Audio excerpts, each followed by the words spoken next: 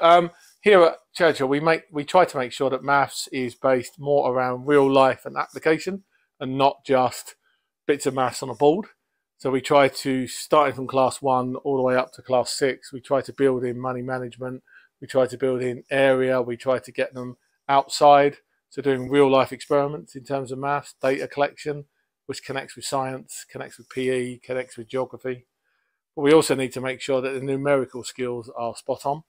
So we build that in at the front of every single lesson.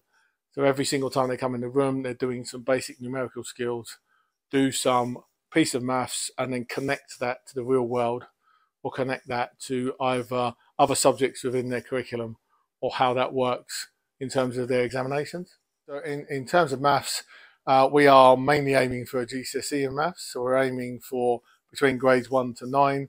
For those students that struggle a little bit, we can look at entry-level maths at the same time. We have had students here that have taken additional maths at the same time, so they end up with 2 GCSEs, and we have had a lot of students go on to take A-levels and A-level further maths. And what would you say? I think as a school we set apart because we try to make the maths as relevant as we can to real life, but we also make sure that the students get the help they deserve within that lesson. So some students work at a faster pace than others. So if you need more help, we've got people around to make sure that help is given to you. But in terms of the teaching of maths, it's not really always me standing at the front of a board.